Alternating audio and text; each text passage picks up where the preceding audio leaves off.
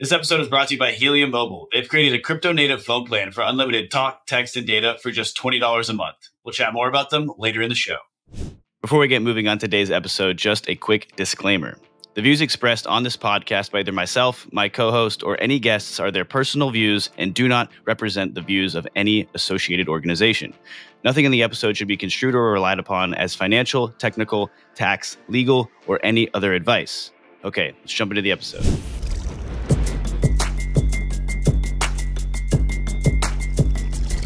All right, everyone, welcome back to another episode of Lightspeed. We got a Mert and Daniel roundup today. So we're recording on April 11th. So we'll give you the latest happenings in the week thus far. I got a lot to discuss. It's been a busy week. It does feel like one of those bull market weeks where 73 different things happened and they're all extremely relevant. So it's one of the times we're building out the pod schedule. Is like, all right, which ones do we pick? But good jumping off point, Mert, is probably... we've been talking a lot about what's broken with Solana, what needs to be fixed, and the direction it's going. But one thing we've kind of haven't touched on is, okay, well, what are the fixes actually coming to market? And the timeline question is always a tough one, especially for the engineering folk, right? Like, you don't want to overpromise a date on delivery on these things.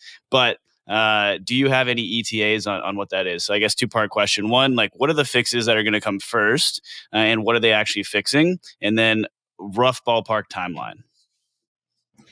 Yeah, so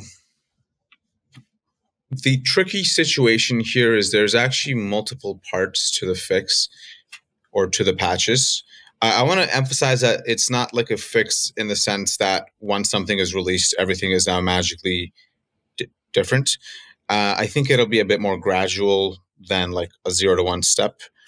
And based on what, so maybe some context is, a few days ago, I was describing the problem on Twitter, and I basically described it as this is an implementation error, not a design error. And the reason those things are different is because a design error is very fundamental, right? Like if you design something wrong, you have to start basically over again. You can't really change the design, right? That's kind of what happened with Ethereum, right? They had to transition from being this chain that where they went through multiple phases and then ultimately ended up in this roll-up centric roadmap. That took many, many years, right? If Solana had kind of the similar, let's say, flaw, it would also take it many, many years, or probably somewhat faster than Ethereum, but still. This issue, though, is an implementation error. And what I mean by that is, just to catch everybody back up, Solana uses this protocol called Quick, and it's a networking protocol, which is to say that it's the thing that controls how packets on the internet are sent from machine to machine. Okay, so when I send a transaction from my computer to the next Solana block leader, it goes through a physical networking layer, right? Like literal cables. And there's software that determines how that stuff behaves. And in this case, Solana has something called the Quick Networking Protocol.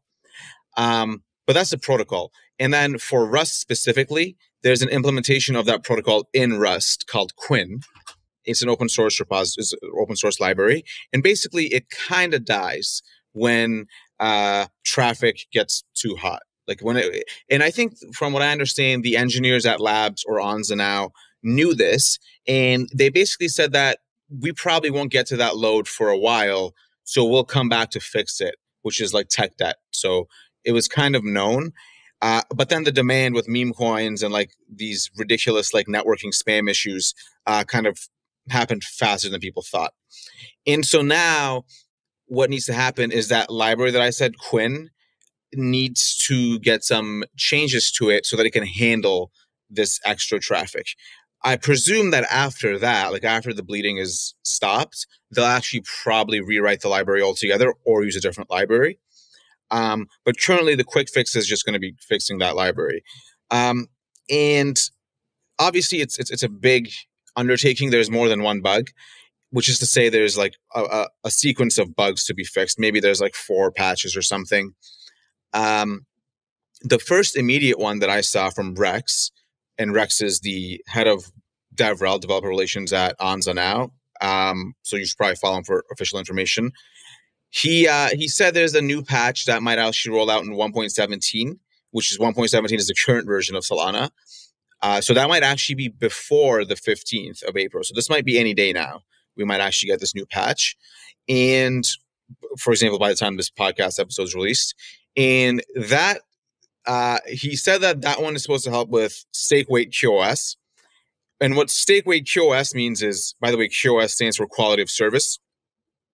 It basically means that when you're talking to these block leaders, right, like there's a validator that's responsible for producing the current block in the Solana blockchain. Everybody can make a connection to it and send transactions to it. But the ones that have stake will get prioritized first, or they'll have a more persistent connection.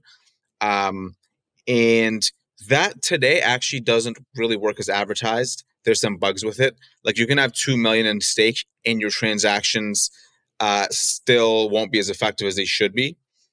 And so now with this patch, I think the idea is that RPCs or whoever runs a node or whoever forwards transactions that have access to a staked connection, their send transactions will be more effective than ones who don't do that. So public connections.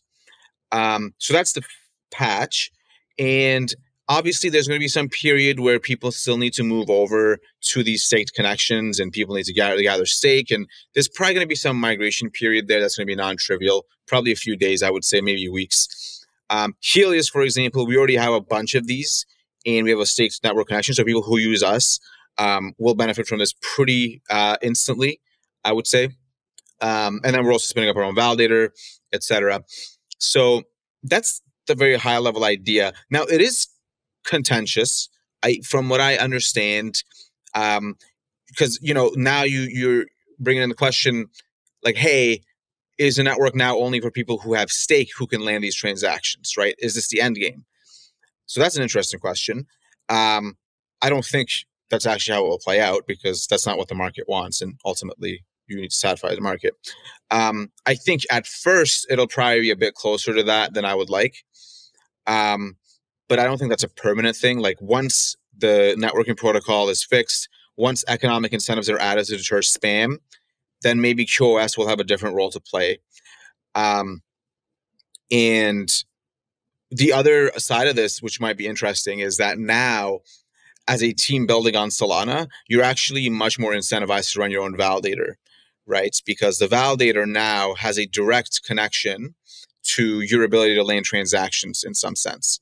So let's say you're a very, for example, like a borrow lend protocol, like a Solend. If you're running these liquidators, liquidation bots, you really want like very, very strict guarantees, like 9 fives of guarantees or something to actually land these transactions. Maybe the way to do that is you run your own node with stake, right? So that's an interesting incentive. I try to kind of just paint a picture there without getting too opinionated because I think it is hard to predict how this will play out. It's an interesting experiment. I think some people, like for example, Lucas from Jito, doesn't like the QoS for the end game solution too much, I believe, whereas Tolly does.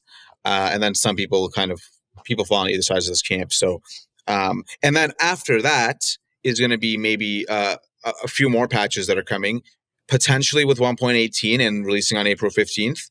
But obviously in engineering, depending on how long the testing goes, it might be a few days later, a few weeks later. It really depends on what they find in testing, right? If there's like a catastrophic bug, then it doesn't make sense to release it at that point. If testing is fine, then hopefully we can release it ASAP.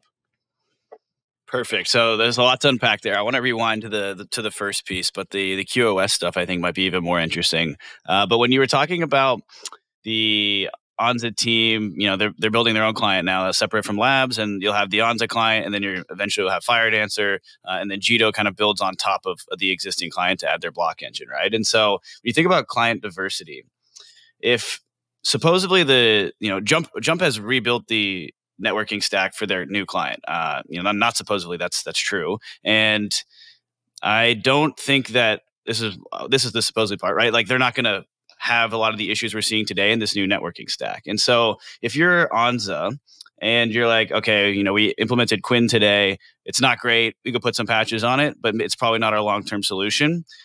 Would you be interested in like just basically taking the Jump networking stack since it doesn't face these problems, or would you want to rebuild something entirely separate so you do truly have two separate clients that you could run that don't have any overlapping pieces of code? Like I'm curious from a client diversity standpoint, like what makes more sense in your mind? I think client diversity is a very interesting topic that I feel has almost been politicized, maybe even like DEI'd in a sense. Like you must have these like inclusion of the clients. I mean, I don't have any strong opinions on this, but maybe my first shot of it is I'd rather the client that's by far like the most efficient for the network be the primary client. And then if the concern is liveness, have a backup running for failovers and just have that mechanism iron out a bit more. But I don't see the point of something being 50% this, 50% that, or like, I personally don't like that. That's probably a hot take, I guess. But now, okay, the question is, can Anza take what Firedancer was implemented and then put it in their stack? And it's like, that's an interesting question. I'm not sure how. I haven't taken a look at the code itself. Obviously, one is in C and one is in Rust, and so it's not going to be like that easy to do, right? I don't know, maybe with ChatGPT these days, but I think the interface, as long as that's clear, which I think the spec is being worked out anyways as the client process gets rebuilt. But I think they could also rebuild it in something in Rust as well. So I'm not sure what they're going to do, but I'm fairly certain that the approach is going to be patches first to stop the bleeding, and then maybe look at a rewrite. Yeah, that makes sense. Yeah, I know Ethereum, the Ethereum community definitely prioritizes this client diversity notion. But if you have one client that is significantly more performant than the others, it does kind of leave you with the feeling that like, hey, why wouldn't we all run this much better client? Which is what it seems like Firedancer will be. Of course, it's still in the process of being built, but I think the Paradigm team is actually building Reth, or they're rebuilding the Geth client for Ethereum in Rust. And it'll be interesting when that hits the market, because that's going to be much more performant. I think they've been pushing some of the early testing numbers. I know they're working with the base team as well, trying to get that client up and running on the OP stack so they can kind of help juice the throughput of base. But it'll be interesting once that's like production ready and how that changes this view of client diversity, right? If you have one much better client, so I like the approach of like having the primary client and then a backup client, but then you get into like, if you're running two clients at the same time, what does that do to your hardware requirements? So it is an interesting debate. And since Solana has a history of having outages, it's almost like lean into that. And like, that's what we're going to be, we're going to maximize speed and at all costs kind of thing. All right, let's take a quick break to talk about Helium Mobile. Every month, I'm reminded of the pain of a phone bill for someone who is terminally online. Those data charges are no joke. Well, Helium Mobile is bringing a crypto-native solution to this. It's powered by a combination of a decentralized wireless network and the nation's largest 5G network to bring reliable coverage to its users.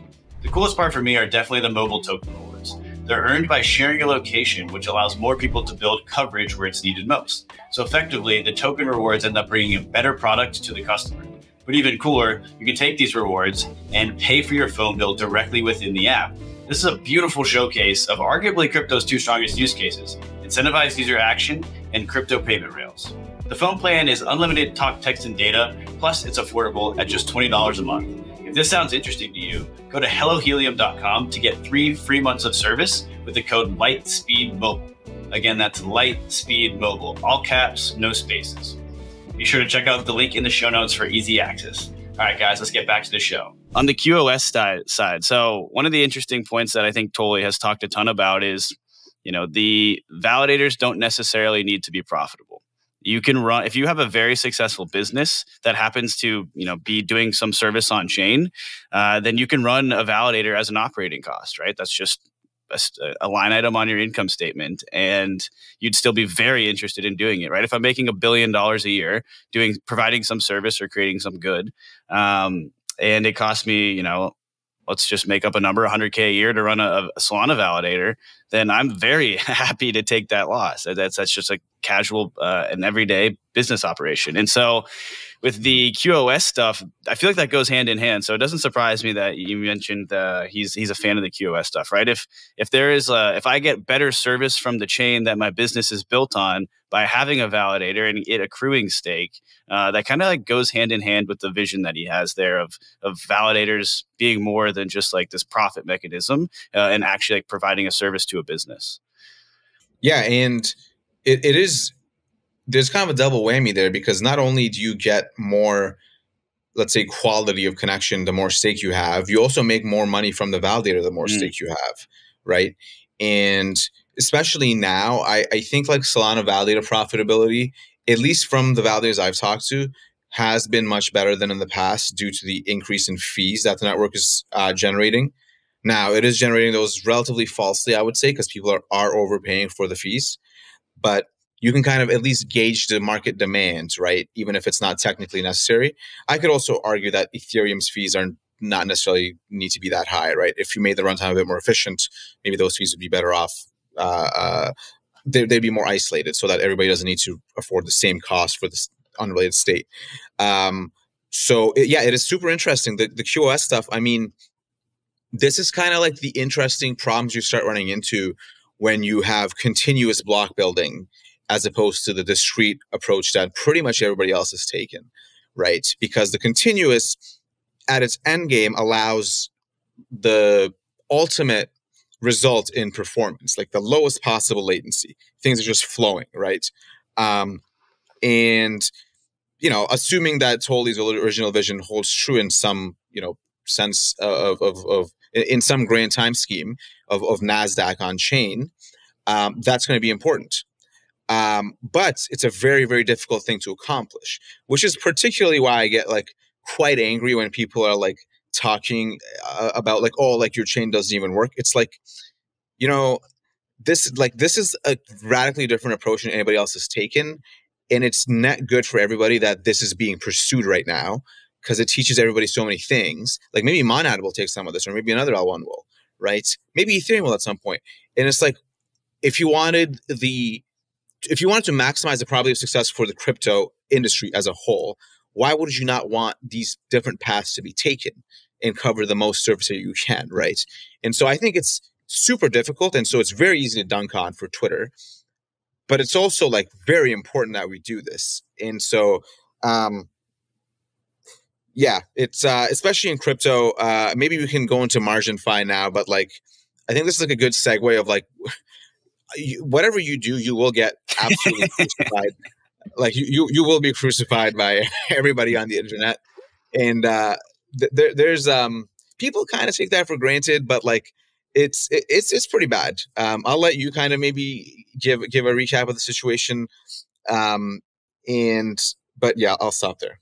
Yeah, people will come at you for anything you do, good or bad. That just, I don't know. I think a byproduct of that is this industry running pretty heavily on Twitter, and Twitter just kind of being, it's not like a toxic place by nature, but it has very toxic qualities to it. I'll kind of frame it that way, let's say. But MarginFi, so yeah, they've had an interesting history, and this kind of came to a boiling over point with one of the co-founders leaving the project as of yesterday. Seems like he formally has left the project, said, you know, something to the effect of, "I'm walking away. The lawyers are kind of figuring things out, but I'm not interested in taking any of my like tokens or equity package or any of that with me. Like, I just kind of want to walk away, and that be that." And so how we got here is, you know, they've been building for around a year or so now. And they're building a lending market on Solana, and it was becoming one of the top projects in this space, and kind of like this promising rebirth of Solana DeFi alongside the folks like Jito. And they started a points program in July of last year, so about 9 months and 1 week probably ago. It's been that long? Yeah. So to be fair, this is, you can kind of start to resonate a bit with the community, because they're in an uproar about this. They've been farming for 9 months. When you're farming points, you're not guaranteed a token, but that is like what you expect. as the user. On the other end of that, if I'm depositing and you're racking me up this number that says points in the top right corner, I'm expecting a reward for that. And yes, so it has been. It's been about 9 months, and they've had some like interesting run-ins with the community over the token, right? The team has kind of been like rage baiting or mocking to some degree, and kind of been like they're aware they've been running this very long points program.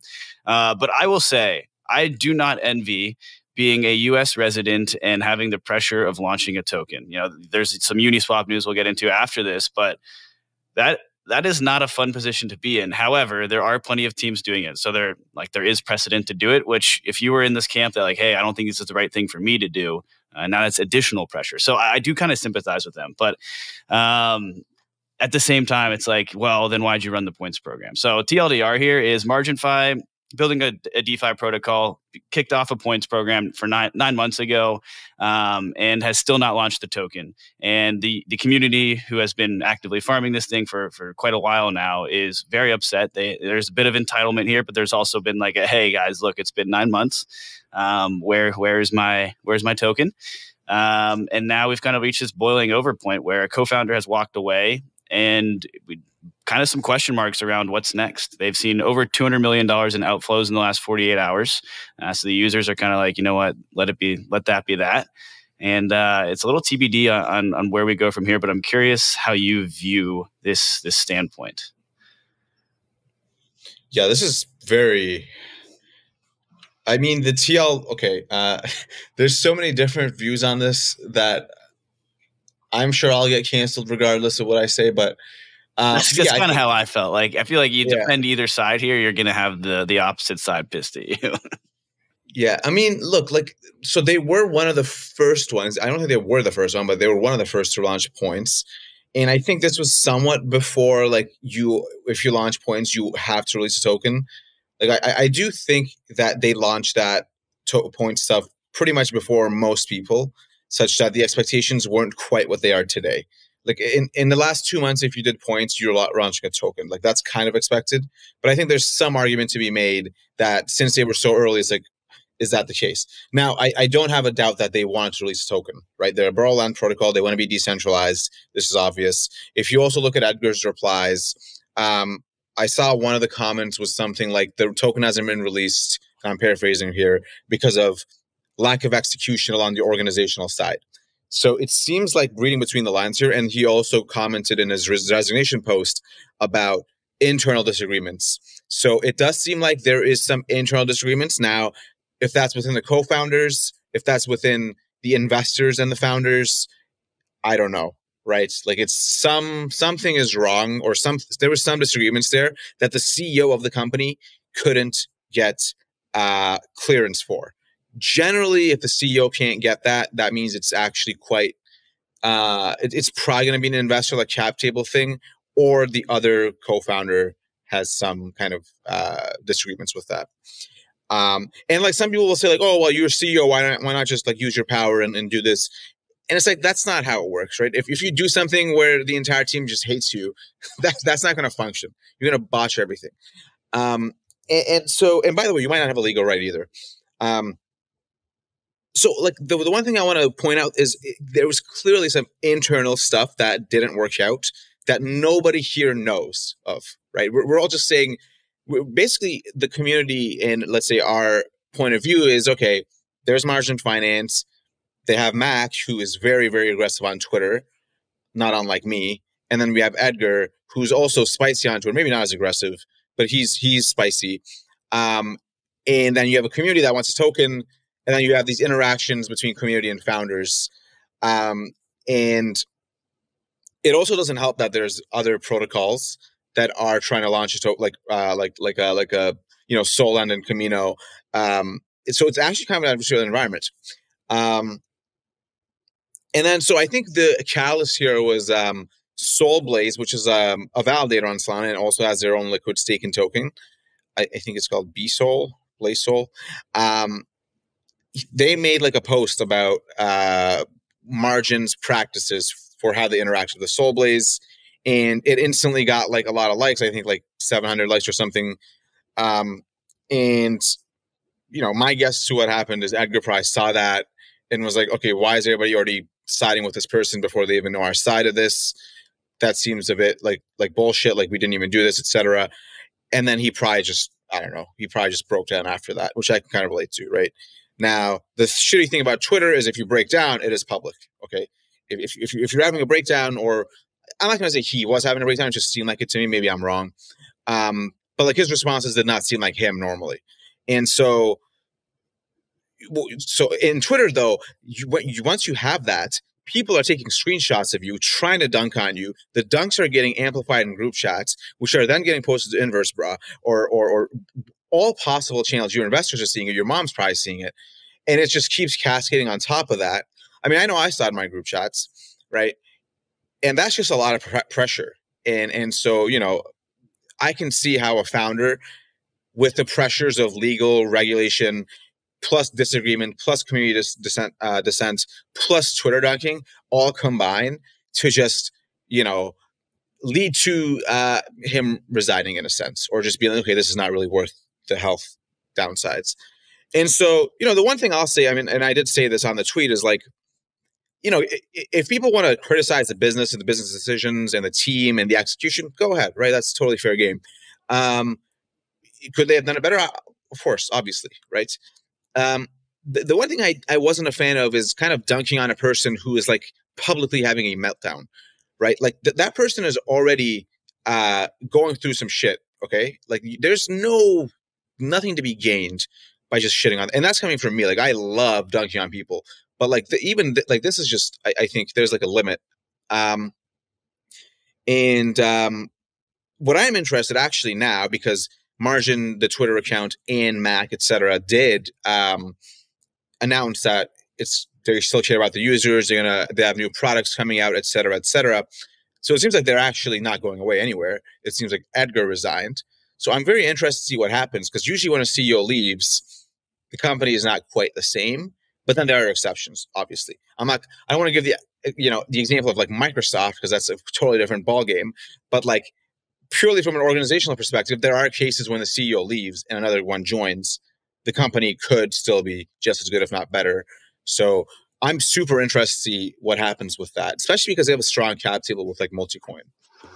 You bring up great points around, people just being like, oh, you're the CEO, you can do anything. Like, yeah, it's just not quite how the world works, my friend. That's, I wish it was, but that's not the case. And agree with you on the dunking on the people stuff, right? That there's a difference between like, getting in a zinger and just being a dick. Like there's two very different things. So, but that's kind of the downside of Twitter, right? People can just sit behind a keyboard and yap away, and there's like no repercussions to doing so. So that's inevitable, right? We just had this meme coin escapade not too long ago on Solana where people were putting, very profanative things on meme coins, right? That's just like, it's what people do. People suck, as the TLDR there.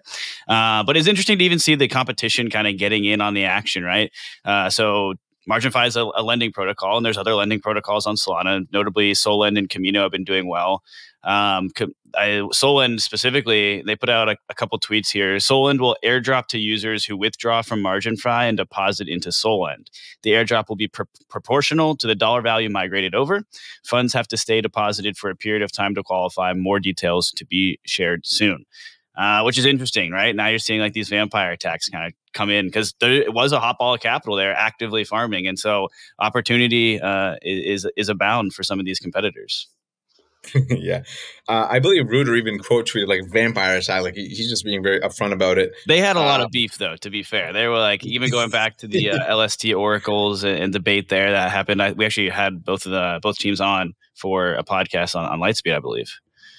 Yep, we had Rooter and Edgar on for a small little debate. And I like both guys. Good teams. Disclaimer, I'm an investor in Suilend, the Sui version of Solend. And yeah, I mean, personally, I think stuff like that is super fun, right? Like literally vampire attacking in public. I think that's like because like that's kind of, it's not inherently offside, I don't think. I think it's a little on the edge, which I think is what makes it interesting. But the one thing also, this kind of just reminds me, I've seen two different cases of this week One was there's this guy, retired Chad Dev or something. I think that's his actual name. He probably changed that name, man. I really don't like saying that. But and I think he was farming like the Tensor airdrop or something, and he wasn't like happy with the input given by the team or the instructions given by the team to what he actually received. And then Rex, who's R89 on Twitter, started like insulting the hell out of him, and they started going back and forth. And so that was a big thing. And then I also saw today the Tensorian NFT prices kind of go down like a lot. And a lot of also, people calling them like names and stuff, the founders. And it just reminded me of this tweet that I made a few months ago now, which is like, and I got some heat for this, but basically it was something like, I can't believe the industry decided to bribe people to pretend to use their stuff and thinks this is a good strategy for PMF. And this is why I said this, right? Because you are paying people, in a sense, a lot of money to basically beta test your product, okay? You're not even really tuning it to help you with like PMF or something. It's really, it seems like, to me, to test your product in a sense, right? Because that's how the incentives have been lined up. Like people are using it or they're pretending to use it. They get some reward for it. They expect to get some reward for it, which is the important part. And then when they don't get the exact reward that they think they would have gotten, which is going to happen to everybody, they get mad at you. And now your brand actually has a worse reputation. So I think that everybody who's done this has done it. I disagree with how they've done it personally. I haven't done it myself, so I'm not anyone to say I could do better. But I think, for example, Jito did it really well. And by the way, I'm an investor in Jito and Tensor. But like, for example, Jito, I was just sticking with them because I was like, I want MEV revenue, right? Like, why not? And then they were like, we're doing an airdrop. I was like, oh shit, that's awesome. And then now they're doing governance proposals. And I'm like, oh, actually, I have some. I'm now interested in seeing if I can make an impact here. So that, and there was no like, I'm only doing this to farm a few coins. Like, it's that incentive just seems super broken to me. That's not to say airdrops are bad or that incentives are bad. It's that I think the execution of them currently has been too, let's say, unoriginal. Okay, I think they've been way too like.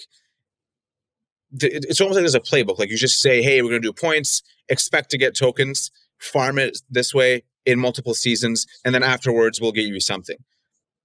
Okay, well, what happens after that? Okay, hopefully the beta testers gave you something that now you can use to get additional PMF and more users. Because if you didn't, you're kind of done. Or at least you are very handicapped against others who can also now do the same thing to you. So, if you're a founder, you really need to, and I say this, by the way, there's other airdrops coming, right? I think there's Partial coming pretty soon. Zeta is coming soon. I believe Drift will come at some point since they announced points a while ago. And Magic Eden seems like they'll be doing one.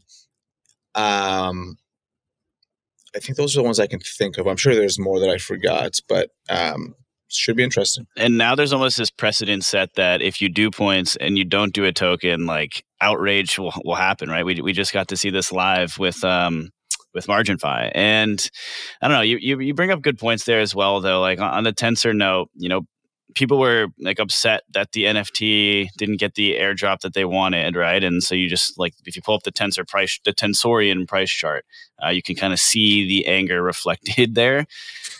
But the other thing is, this is where the entitlement thing comes into me, because like you know what you're doing, right? If you're just like, okay, if we're using Tensor as an example, if you're just picking a random NFT and trying to like market make a small, $100 bid ask there, like you're farming. You're not doing that because you want to make this market.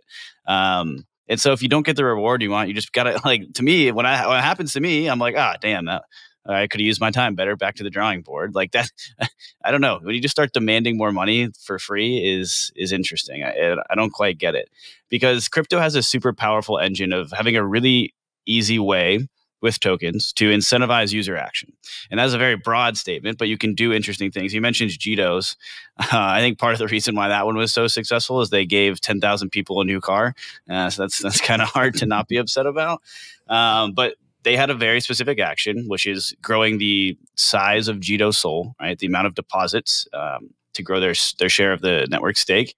And they incentivized users with, hey, if you do this, we will reward you.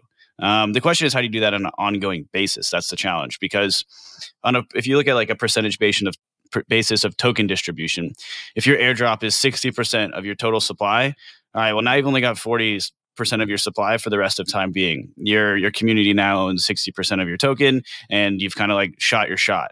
But if you say, make that 5%, and then you do like another 55% in ongoing rewards, you have the same amount of rewards, but spread over a longer time horizon where, today your action might be one thing that you need to incentivize, but in a year or two, it could be a totally different action.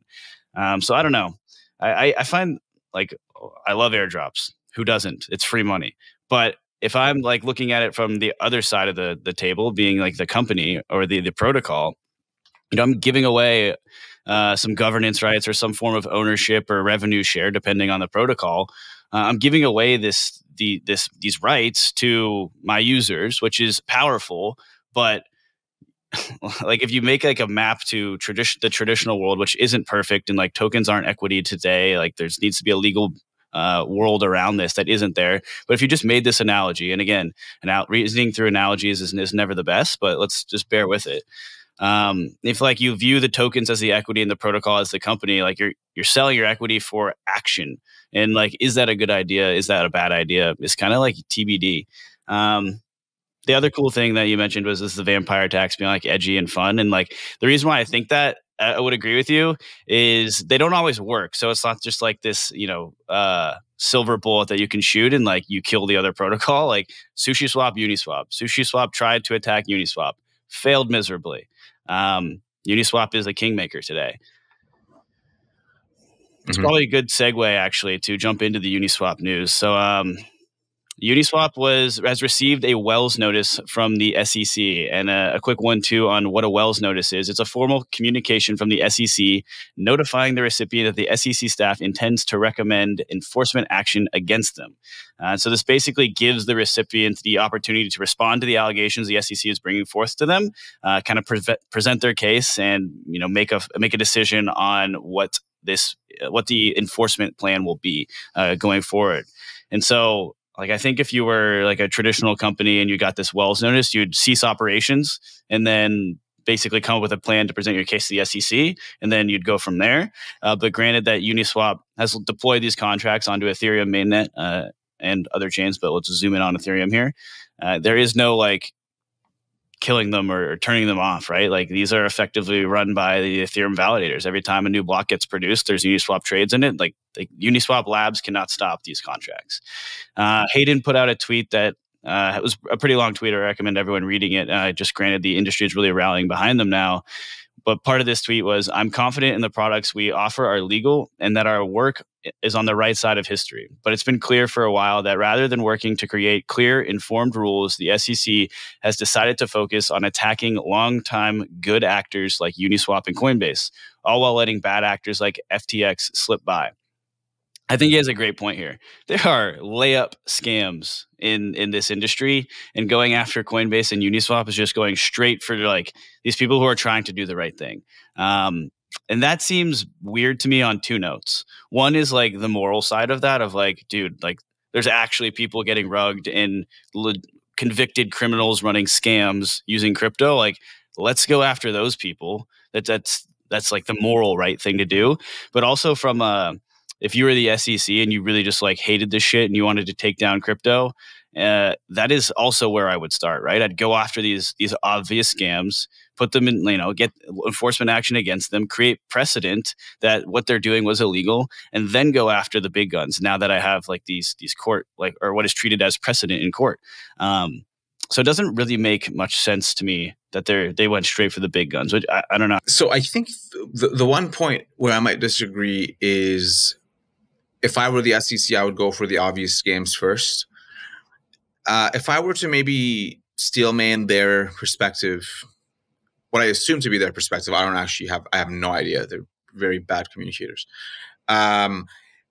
Probably it's something like, I think I'm right. I think crypto is bad, and I think they need to obey by my rules. Therefore, I'm going to go after the two biggest first, make an example out of them, and then everybody else will be too scared to do anything. That's probably what they're thinking, is my guess. I mean, what else could they possibly be thinking? Like, hey, we're not going to lose. We're not going to win this anyway, so let's just go after the best ones. Seems like it would be, or at least maybe their thing is more like, let's just drag this out for many years such that we can say we made somewhat of an impact. Now, of course, the problem with this is I don't think they've done the work required to have a meaningful opinion. Okay. I don't think they've studied the crypto industry well enough to understand what we're actually doing here. And we're actually, most of, or I don't want to say most of us actually, but a very fair chunk of the founders and teams and startups are here to actually improve the existing systems and not to make a few bucks from a scam and just do that ad infinitum. Okay. So I think like crypto, I think there's like and maybe this is orthogonal, but there's actually like, crypto has a pretty large image problem. I would say, like, every time you see it on TV, it's somebody using Bitcoin for ransom. Like, that's kind of the public perception of crypto, which is not great. Like, we talk about this stuff like Solana and L2s and stuff. Nobody has any idea what this stuff is. Okay. Like, all they know is there are these coins that go up and down in price. I can make money using them. They're also brought up a lot in scams on TV. Like, that's their mental model of it. So that's bad. And so shout out to Coinbase for helping with some of the marketing material to actually improve that. Certainly need more of that. But I think the much more interesting part of this is, you are not going to stop crypto by suing USA companies, right? All you're going to do is slow down the progress that USA founders have to make in crypto. Okay, you are just going to hurt the US, is maybe a more succinct way of putting this, because the US is founded on being risk takers, entrepreneurs, founders, right? The culture itself is risk taking, right? Like, you're encouraged to do this. This is not the case. Many people don't know this. This is absolutely the opposite of the case in most countries, where you have to go to school in a certain place. If you try to start a business and fail, people just laugh at you and you're shunned from society. This is more common in the Eastern cultures. Okay. In the West, that is not the case. In the West, you keep starting companies. Just do it until you succeed, basically, right? Like Silicon Valley, that ethos. And so now what you're seeing is, actually, let's actually give the East a chance to catch up here so that they can be the ones to take risk and start these companies, and the governments actually work with them to build these new things that actually improve systems. Because at the end of the day, technology is not about zero sum, about like taking somebody's value and then transferring it to yourself. It's about creating new value, right? Entrepreneurs, at the end of the day, create value for everybody else that benefit from, what they've built, and they capture some percent of that, right? That's a very common saying in like Silicon Valley, which is like wealth is inherently positive sum. You create it. It's not finite. And the U.S. just seems to take a very, and by the way, it doesn't seem like it's everybody in the U.S., to be fair, right? Like SEC commissioner, one of them, Hester, I believe, I forget her. Yeah, Hester Pierce. Yeah, like, she seems very anti-Gensler and pro-crypto. A lot of people, actually, I'm not going to say a lot, but a fair number of people also seem to think this way in the U.S. And so I guess my thoughts can be summed up as, doing this will not hurt crypto, really. It will hurt the USA. And I am interested to see what the dynamics are there. It's impossible to reason about these things, in my view, because of the sheer number of non-linearities present. But it does seem like the one safe thing that you can take away from it is that if this keeps up, innovation in the USA is going to slow down relative to other places, which doesn't sound great. Yeah, it's a shame. I think it was Banteg, one of the Yearn devs, put out a chart that was like the U.S.'s involvement with crypto or the percentage of crypto developers that were in the U.S. and it was like they took like two samples. I forget the exact dates. So let's say it was like 2015 and 2018 and 2022 or something of that nature. And it was like a substantial decrease. And like if you created like a linear projection based off those 2 points, it's like by 2035 that will be zero. And quite honestly, it feels like we're on that pace, which is a shame as somebody who lives in the U.S. and enjoys this country. It is like I'd want to see us like leading the path here instead of kind of trailing behind the pack. Yeah, and one of the things that is interesting to look at or reason about is, in my experience at least, when I go to like a DeFi website that I haven't been to before, it'll give you like a disclaimer.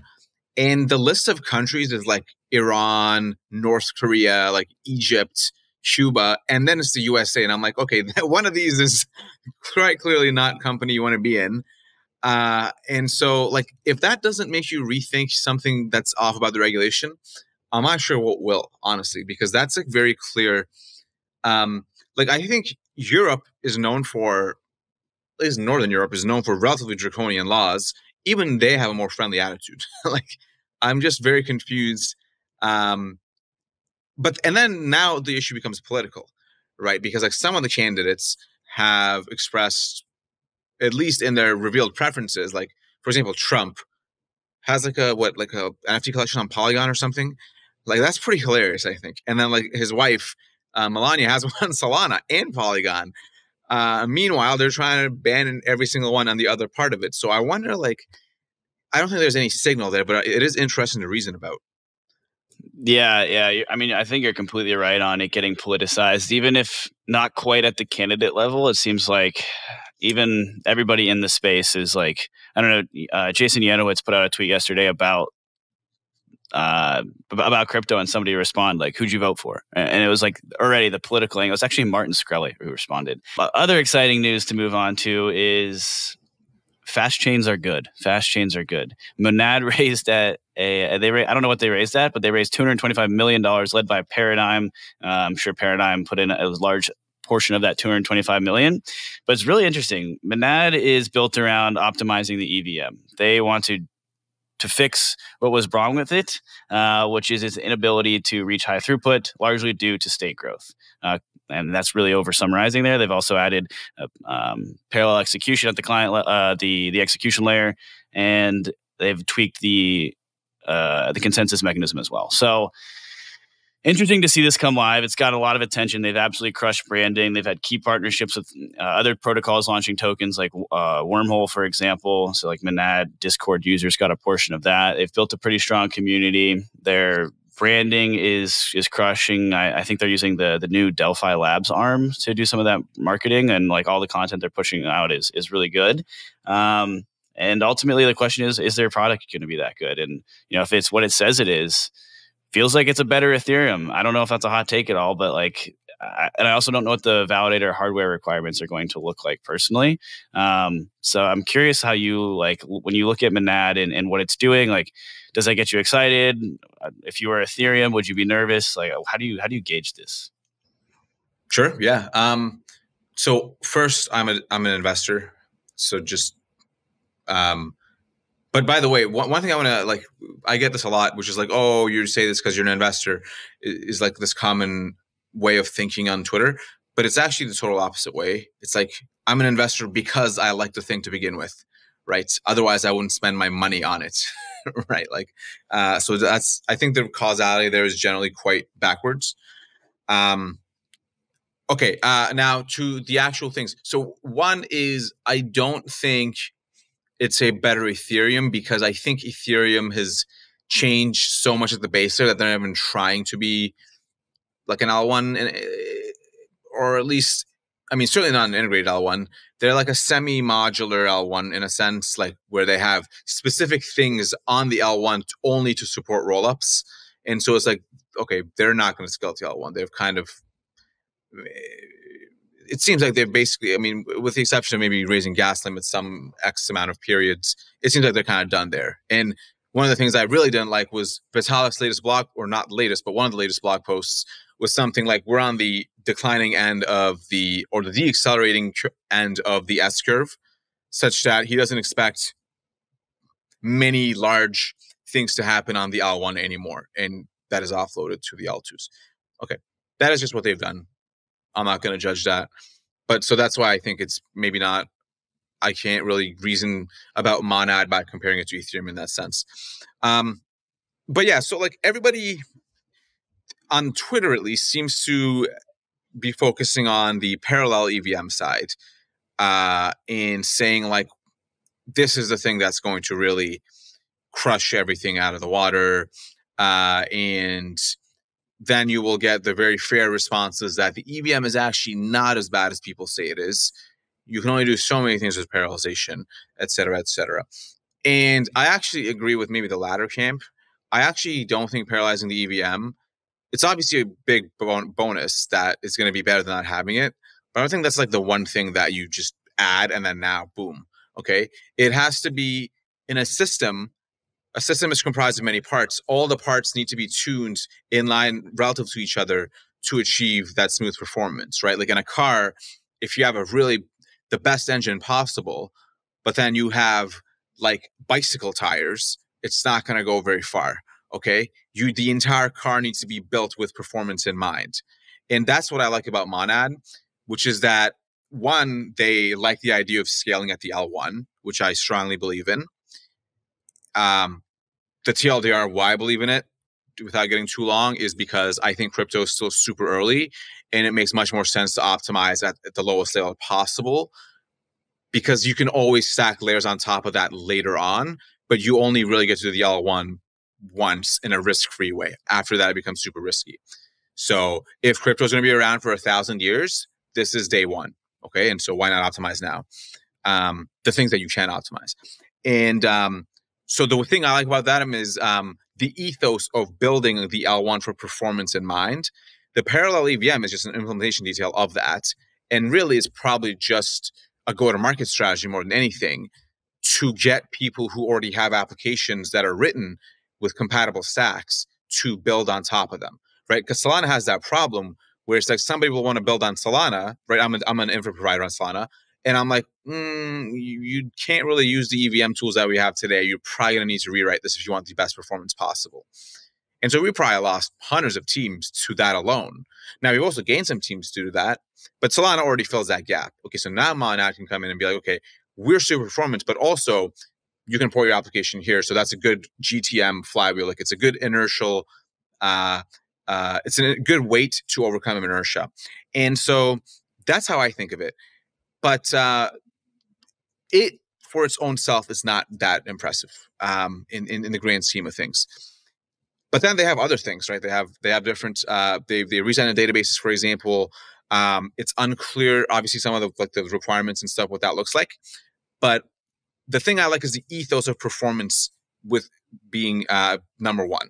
And then obviously the other thing they've done really well is the go-to-market and the community and the branding aspects, right?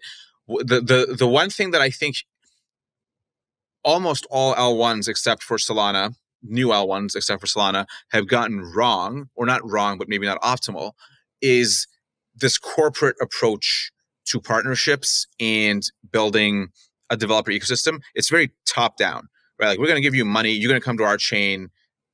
We're going to run out of money. You're going to go to another chain, right? That's kind of been the strategy.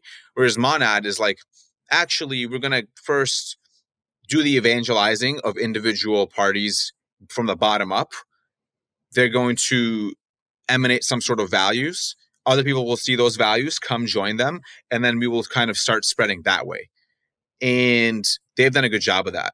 They have like a few like full-time meme guys, right? Like that's how you know they're serious. If you have full-time meme guys before the product was launched, you're serious about community. And that's underrated. And I think most people, like a Sui and Aptos, I don't think they can even relate to that because it's so foreign to them, right? They've spent their lives at Facebook. They've learned great engineering, but maybe they're not as familiar with the degen community nature of crypto from the ground, right? Whereas the Monad guys are. That's an edge. And so you combine those two things, And you kind of see this in their round, right? I mean, they included like pretty much the entire app and the cap table. And you can see that's what interests me there, right? I always think, I tweeted this during the reason the Polygon Solana like war things started on Twitter was a few years ago. I commented after they made the Starbucks deal. I was like, Polygon pays people to use their chain, and they're not upcoming about it or frontcoming about it or forthcoming about it. And then, but Solana gets paid for people to use their chain. And then I made like a post of like funding and whatnot. And then Sandeep commented, Ryan commented, the co-founders all blocked me, etc. And then it went like pretty viral. And that's kind of like the start of that. But it turns out it was actually kind of correct, because Polygon now, not most of those deals are standing, right? The Starbucks one isn't standing. The FanDuel thing turned out that they're paying for them, et cetera, et cetera. Now, I don't think it's like an inherently bad thing. And I think Polygon, by the way, has changed a lot since then. So like, I'm actually a pretty big fan of them at this point.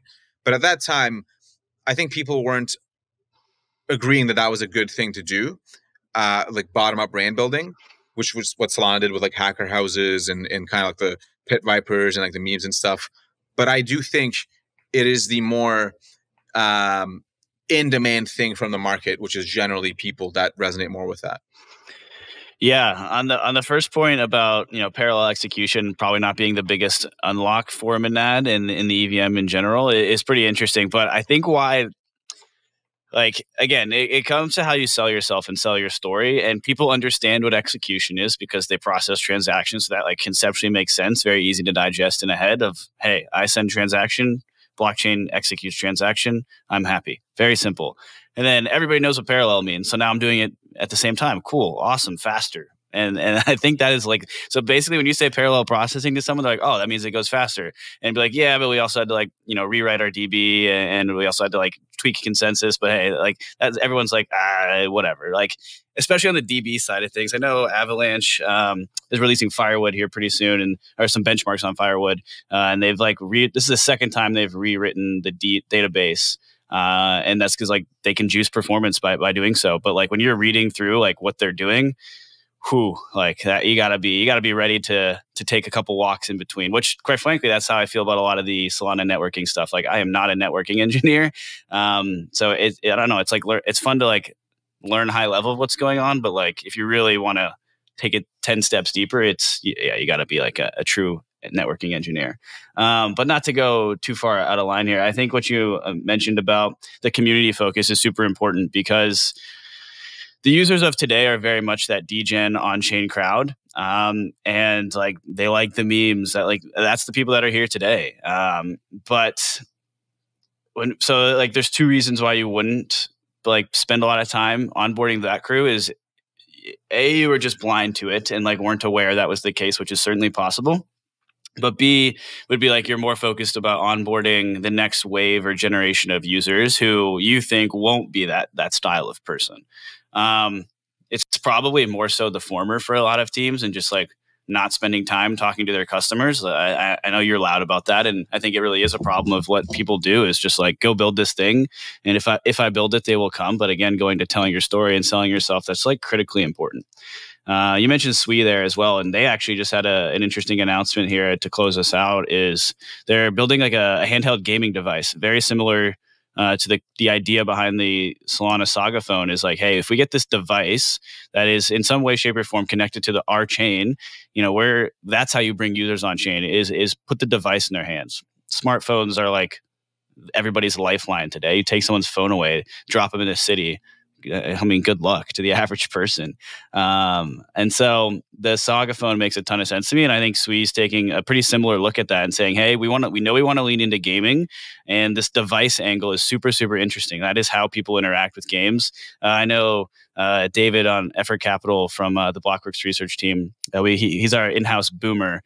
He cracked over 30, so he's the in-house boomer. And he always says, like, if you're building like an on-chain game and it's on the desktop, he's like, forget about it. What are you doing? Like, everybody is on mobile. No, it's like, you want me to go sit down in front of my computer, in front of my wife and kid, and play a desktop game, not happening. He's like, I'm not a loser. I'm not doing that, man. Of course, me, like, I like gaming, so that's totally normal to me. But I find it super interesting from his viewpoint of like, yeah, dude, you give me a device, I'll play that shit all day, which is true. Like everyone, we grew up with like Game Boys and PSPs and Nintendo DS, and now the Nintendo Switch. It's a pretty interesting angle. I'm curious to get your scope on this new Sui gaming device.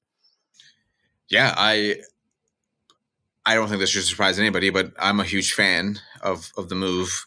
I think it's a bold move, but I think you need to take some of those. And this is a bold move. I mean, you know, hardware is difficult. You don't really make money on hardware unless you have a really wild distribution effects like an Apple, or it's very integrated with an in-house. So it's a bold move. It's a risky move. And I love it. I think it's awesome. And I mean, I'll pick one up myself, for example. For sure. I don't, you know, I've personally never been like a Nintendo Switch, PSP, Game Boy kind of guy. I like doing everything on one machine. So I do like PC gaming.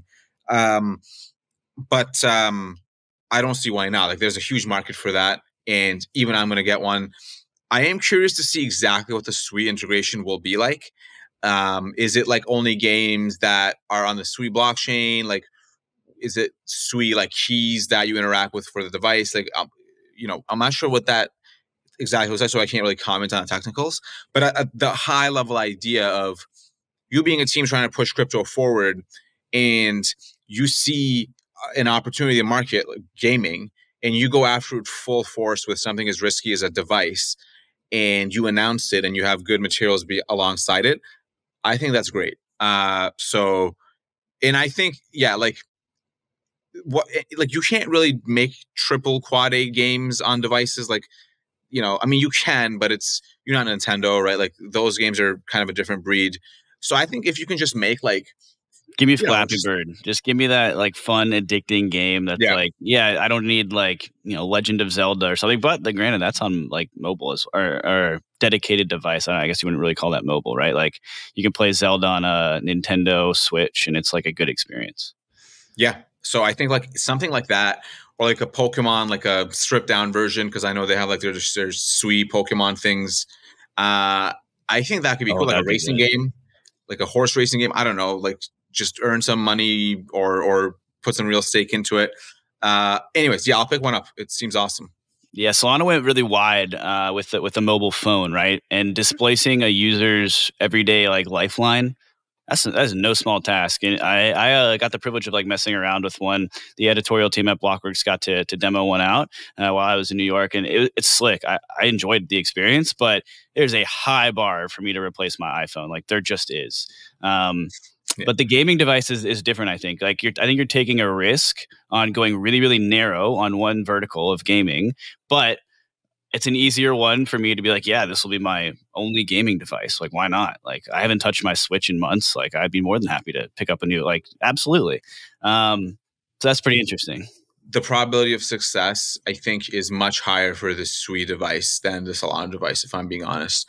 Again, yeah, because there are entire armies dedicated to building the best phone you can get that compete within themselves with like Apple and Samsung. Unless you put those same armies there, it's going to be hard for you to compete. So there needs to be some sort of software edge there, which they do have, but like it's unclear how much of a moat that is. But with gaming, I don't even have one right now. I don't have to replace anything. It's a new addition to my life or my routine that I can fuck around with. Maybe if I'm on a plane, right? Yeah.